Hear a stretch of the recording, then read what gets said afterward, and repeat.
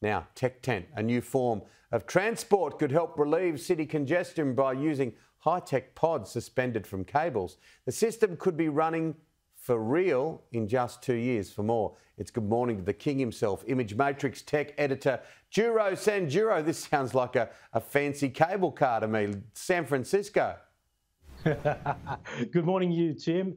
It does a little bit, but it's far from it. It is very high tech, and it's already up and running in a test case in the UAE, in the Middle East. And this company, uSky, from Belarus, is testing it now. And there you can see the high-tech pods, they sort of look like inside at the moment, like a business class seat, and they can travel up to 150 kilometres per hour.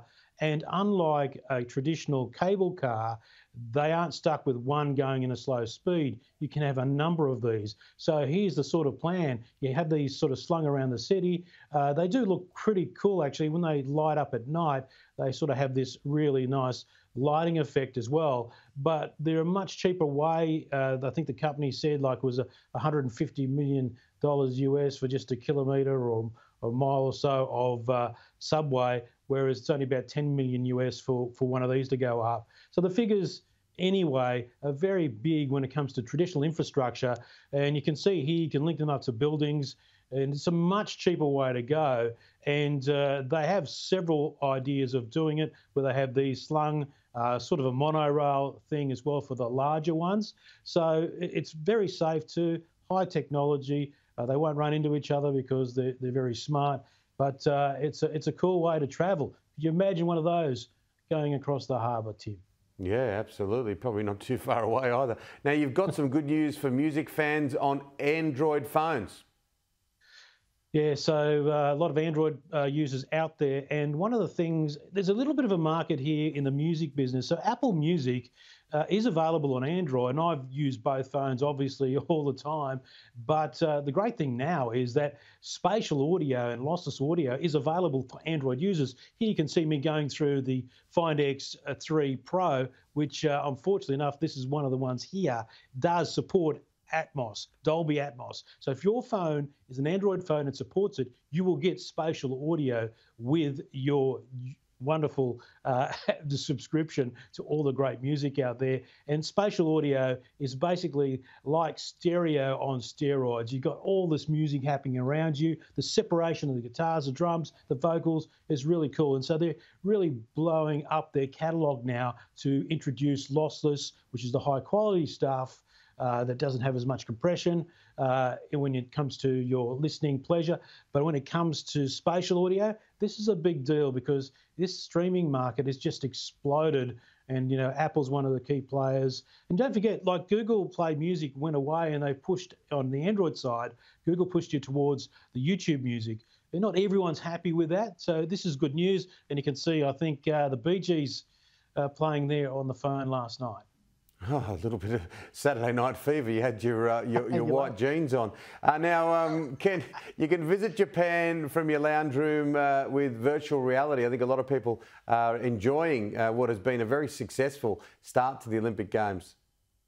Yeah, Tim, but I was there a couple of years ago. But if you have something like this, the Oculus Quest 2, it's a virtual reality headset, and you have controllers like this. In a few days' time, you'll be able to virtually tour places like Japan, because it's not just going to the Olympics themselves. If you set yourself up in your lounge room here, this is important because if you walk around, you could run into a lounge chair or a lamp. So once you do that, you'll be able to experience this sort of stuff. Here are some little previews of the videos, which are off the beaten track. That's the wonderful thing about going to the Olympics. It's not just the games, but experiencing the culture. So using a VR headset is one way of escaping and getting to Japan. So I encourage people to try it out when you can. If you have a Quest, and look, this is me in Japan just a couple of years ago doing the Ninja, and the Ninja Dojo was just a great experience. And these are the sorts of things you'll discover in these videos off the beaten track. And you can see me carving up. And Tim, you know all about VR because this is us enjoying a virtual red wine only a few months back. Yeah, and I really love the slimming virtual reality camera you use, particularly for me. That's got to be some sort of It's got to be some sort of COVID challenge for me. But Duro, you must be desperate to get travelling again at some point soon. You're getting your second jab soon as well? Yeah, I'm due, I think, next week, so I'm pretty excited about that. In fact, the whole family here, we've all got grown-up girls, are pretty close to being finished off in terms of inoculations. So really excited. It's really been hard because a lot of the stuff I do is shooting out and about in the country, and I want to do some astronomy-based photography as well.